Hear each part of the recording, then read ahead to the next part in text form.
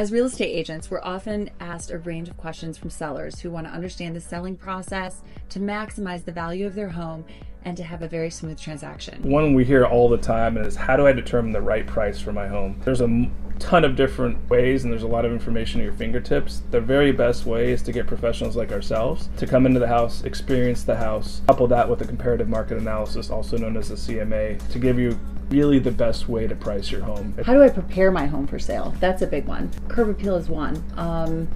It's first impressions. There are buyers that'll just drive by. If they don't like the way the house on the outside looks, they'll just keep going. Also, decluttering and depersonalizing is incredibly important. So not every seller has the same budget to get their house ready for sale.